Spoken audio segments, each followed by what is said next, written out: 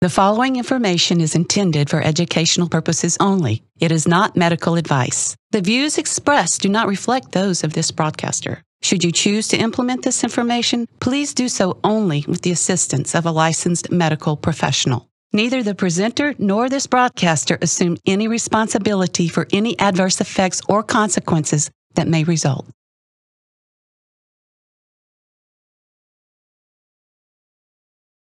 Whether you're male or female, it all starts in high school. All of a sudden you discover these things called hormones, and then hormones are with you for the rest of your life. Or are they? You kind of get my age and you start to wonder where the hormones went. Well, can you replace them? Is it safe to do so? I mean, are there different kinds? Are there safer ones? Are there more dangerous ones? Well, our guest today, pharmacist Billy Wease, is going to give you a health awakening.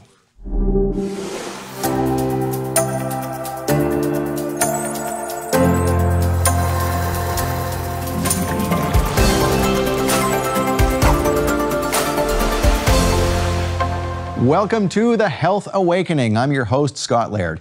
We are first introduced to hormones in high school, and then they stay with us for the rest of our lives. But do they really? At a certain point, we start feeling kind of slow, kind of like we didn't, not like we used to. So what do we do at that point? Do we replace the hormones? Is that natural? Should we be doing that? Is there a difference? We have someone here today who can answer all of those questions. Please welcome our guest today, pharmacist Billy Wease. Welcome, Billy. Hey, Scott. Thank you for having me. You are a favorite on this show. I mean, you are, you are a regular. I think you've been here more than anybody, but our kids went to gymnastics together, and right. We've known each other a long time. Sure. And you've taught me a lot, so thank you for that, by the way. Same here. And one of the things you have taught me recently and had me start doing is hormone replacement therapy. Now, I think we need to say, what exactly is that? I mean, how would I know I need hormone replacement therapy? Well, Scott, let's first make sure we identify it as bioidentical hormone replacement therapy versus just hormone replacement therapy, and we can talk about some of the reasons why. The main ways that people would know is just that as we start to age, things start to go downhill in a lot of cases, right? Mm-hmm. So with men, you'll see things like they kind of lose their vigor and their drive, and they may start seeing that they can't maintain their muscle, they're losing strength, belly fat, those kind of things, just fatigue, tired. We see a lot of that with men. Then with women, we'll see things like hot flashes, of course, is a very common thing that we see as the hormones decline. They'll have these irregular cycles where they're bleeding different than they ever have before. And again, they can lose bone, which you don't so much feel, but they can lose muscle. They can start gaining fat, especially around the middle. That's hard to take care of. They can have more depression, anxiety. So there's a whole slew of symptoms that can happen when our hormones are out of balance. Okay, now I want to ask you about something in a second here about the difference. But first I want to go back to these symptoms, because most people would say, oh, come on, Billy, that's just menopause for women and that's andropause for guys. It just happens, just roll with it. That's the way nature works. What would you say to that? Well, we'd say that nature has changed, Scott, unfortunately. With all the things that our bodies are bombarded with today, the atrazine, the glyphosate, the forever plastics that are out there, all the chemicals that are now, there's over 10,000 chemicals approved for food, or I shouldn't even call it food. There's over 10,000 chemicals that the food companies put in these products that are sold as food. So our bodies are much differently bombarded by all these things than they were for our grandparents, or even our kids are going to be completely different hormone levels than us. And we see that as hormone levels have dropped year after year for men and women. And so it happens earlier and earlier for most people now. So it's just harder to overcome all the things that our environment puts us in today. And people might hear the buzzwords endocrine disruptors. Correct. Stuff like that, right? And right. Endocrine system is what runs your hormones, and that's where that all comes from. That's correct. So the atrazine, this is the infamous chemical that's in water that they showed changed the sex of frogs. Frogs and fish, I believe, went from male to female, because atrazine is a very strong endocrine disrupting chemical that actually produces a lot of estrogen. Right. And that's in our water?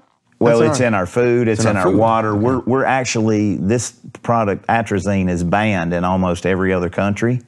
And we're actually buying this product from like Russia and Germany where it's banned, and we're spraying it everywhere, and it's in the water, it's in the soil, it's in the food. What is it used for? Do you know what it's used for? It's a pesticide, an herbicide. Okay. Yeah. All right. Very similar to glyphosate. Glyphosate, there you go. There's the herbicide, glyphosate, Roundup, which, I'm very familiar with GMO foods. I wrote a little booklet on it and all that. And I mean, and those things can self-replicate in your gut too, but that's a whole other show. Right. So getting back to what these things do to your hormones. Now, you said that there's a difference here between hormone replacement and bioidentical. People might hear that and go, wait a minute, what's the difference? What is that? Well, Scott, there's a lot of confusion about hormones. And you'll hear things like, oh, well, hormones can cause a heart attack. Hormones can cause cancer. The problem is, Scott, none of those studies were ever on bioidentical hormones. They were on synthetic, man-made, pharmaceutical company-made hormones, such as Premarin, which is pregnant horse urine, that they were given to women. And yes, their heart attack rates went up. Their blood clot rates went up, their stroke rates went up, their cancer rates went up. But that's not what a woman's body would ever make, is horse urine, right? Hormones.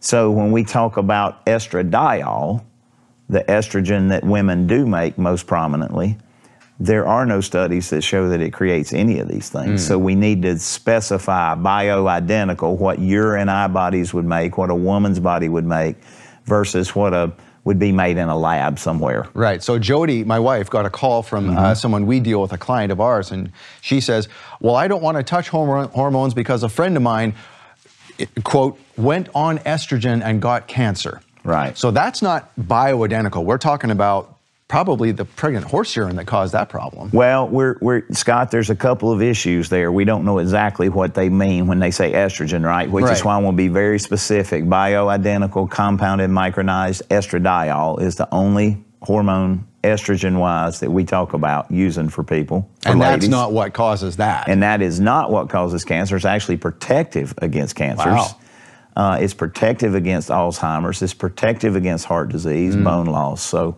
it's completely different. The other issue with that, Scott, is a woman should never be put on any estrogen, quote, or estradiol even, the bioidentical one, without adequate progesterone, because that's the way God designed the body to work. The body works in unison in a woman's body with estrogen and progesterone. Now, again, bioidentical progesterone, because the drug companies have products out there that are anti-progesterone, that they say are progesterone, and that's what they teach the doctors. Well, hold that thought. We're going to get into that in our next segment. Okay, so this is interesting stuff. There is a difference here, and you need to know the difference. So we're going to come back and talk more about this with our guest, pharmacist Billy Wease. Stay tuned to The Health Awakening.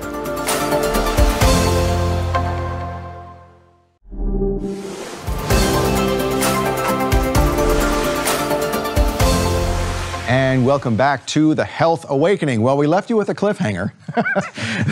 There are different types of hormones here, and some can actually drop the levels of certain hormones in the body, Billy? Let's review that. What were you saying there again? Well, I said that the drug companies have taught the medical providers that a product that is actually anti-progesterone, and they will tell them that it's progesterone. And they're taught, and pharmacists are taught, that it's progesterone.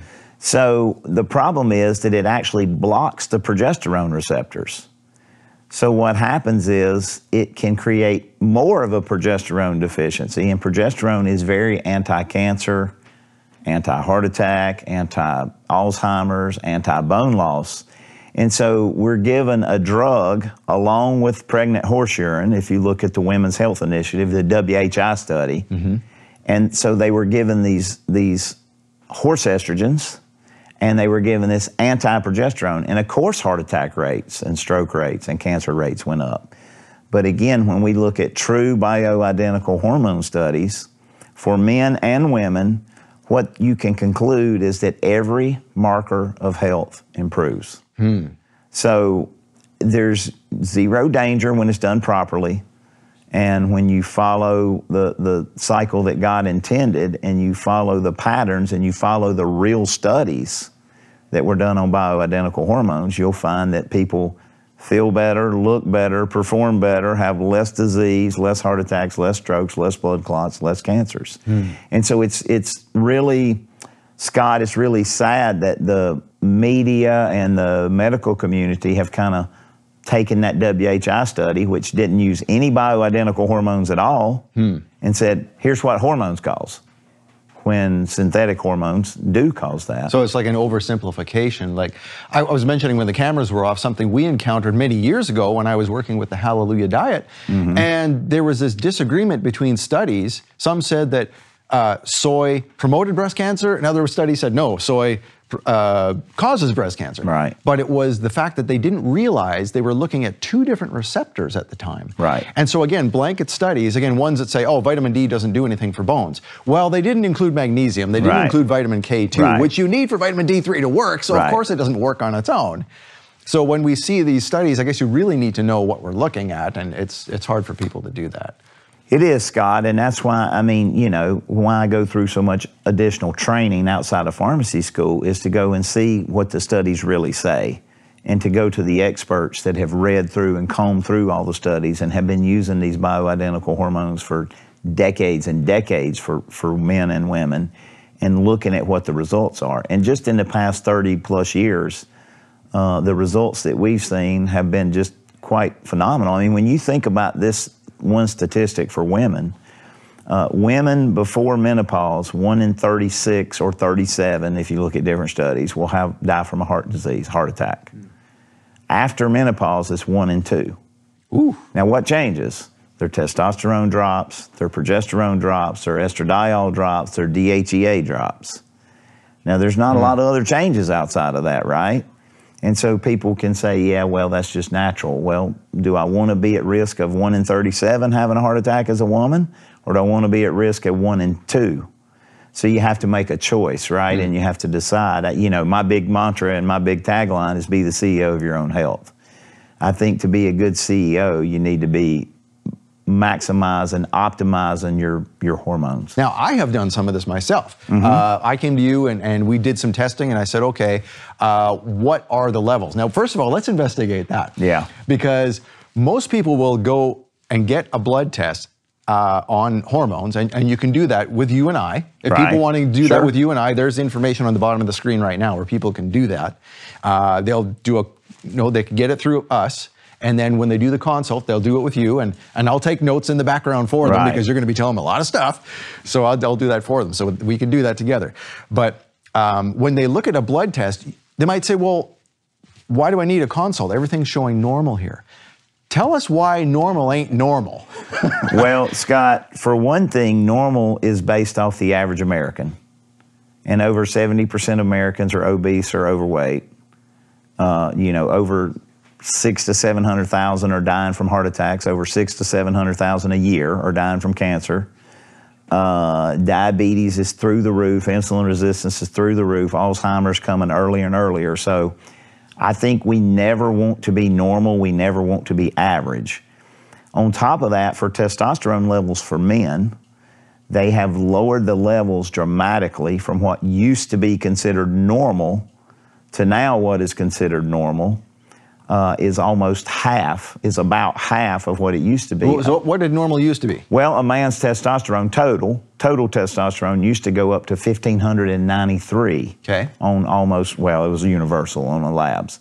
Now labs go from 750 to like 964 as being the high end. Because everybody's coming down together. Because now everybody's coming down because of glyphosate, atrazine, plastics, EMFs I didn't bring up, but you did.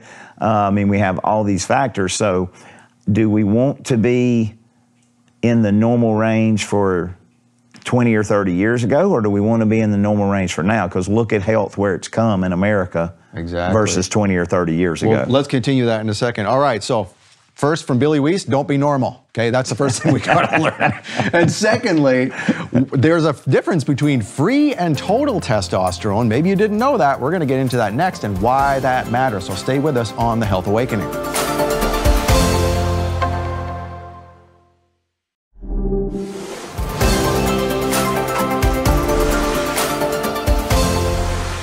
Welcome back to The Health Awakening. Before the break, you heard us talking about testosterone, and Billy, there's free and total testosterone. We did a test with me. You told me that mine was very low. Mine was around 600, and I thought I was doing okay because the normal told me I was okay.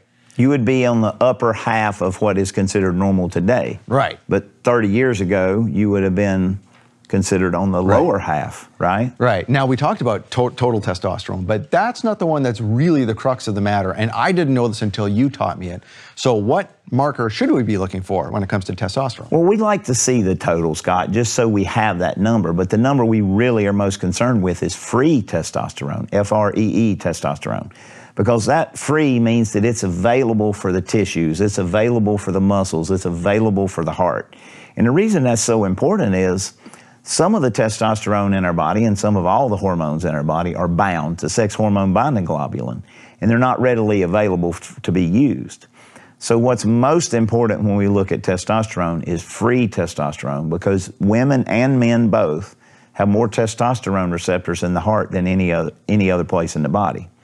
So knowing what is free and available not only to the heart, but to the muscles throughout our body is the most critical number to know. And when we can optimize that number for men and women, every marker of health improves, whether it's cholesterol, fat around the middle, visceral fat, which is the most dangerous fat, of course, liver fat, non-alcoholic fatty liver disease, just every marker of health, their mood. Testosterone is a dopamine producer in the brain. So there are studies showing that testosterone is more effective than any antidepressant on the market because it increases dopamine in the brain. So a lot of times, depression, anxiety, we didn't talk so much about those as symptoms, I should have, is just low testosterone, both sexes.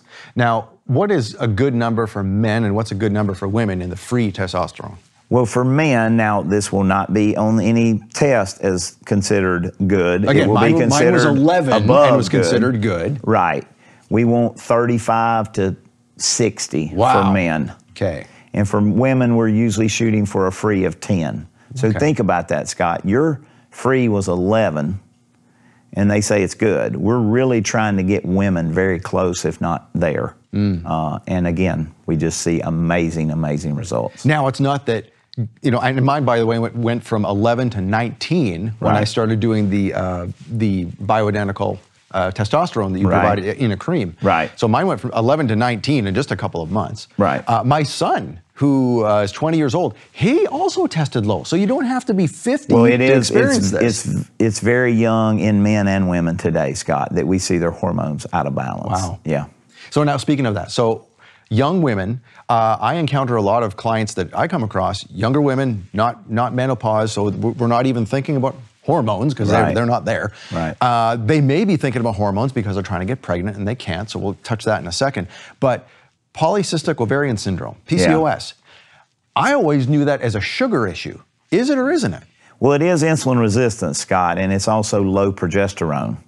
So these women, they have this insulin resistance that goes undiagnosed because nobody will check their insulin. And so they have this low progesterone level, which causes them to excessively bleed. And it makes them, you know, very hard to get pregnant, to have a baby. And it's becoming more and more prominent. I think it's 1 in 4 women of childbearing age today have PCOS. And that is because, again, all the food and the chemicals and they have the insulin resistance from the way they're eating.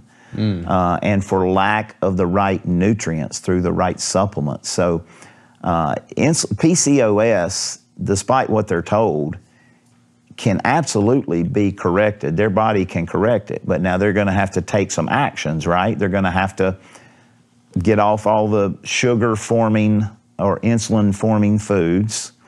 They're going to have to take the right nutritional supplements, and they're going to have to get some bioidentical progesterone. And that will, in 99% of the cases, take care of the problem. We do it all. That's one of the most common consultations that I do. Wow. Is young women who are having trouble getting pregnant or having irregular, cycles. And so it's very common that we do this today. Now, getting back to testosterone for a second, there are certain things in the body we mentioned already that vitamin D in one study didn't work because it didn't have adequate magnesium and vitamin K to make it work because you need all 3 pieces of that machine.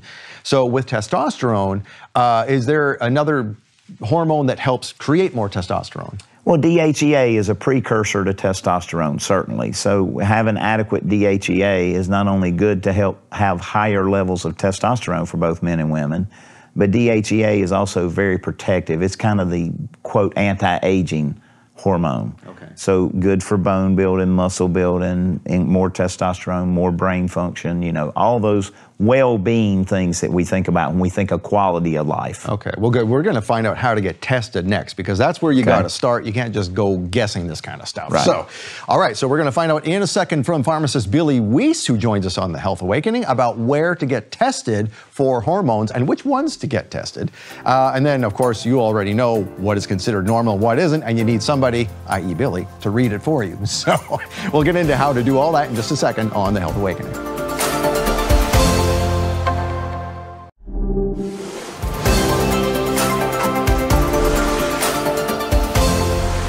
Welcome back to The Health Awakening. Okay, without further ado, how do you test for hormones? So Billy, you and I work together on this. People can get the test through us. We have medical doctors who sign off on the test. They can get this test done in any state, right? They can get the test done in any state. Yes. They can do the consult with you. We do this by Zoom.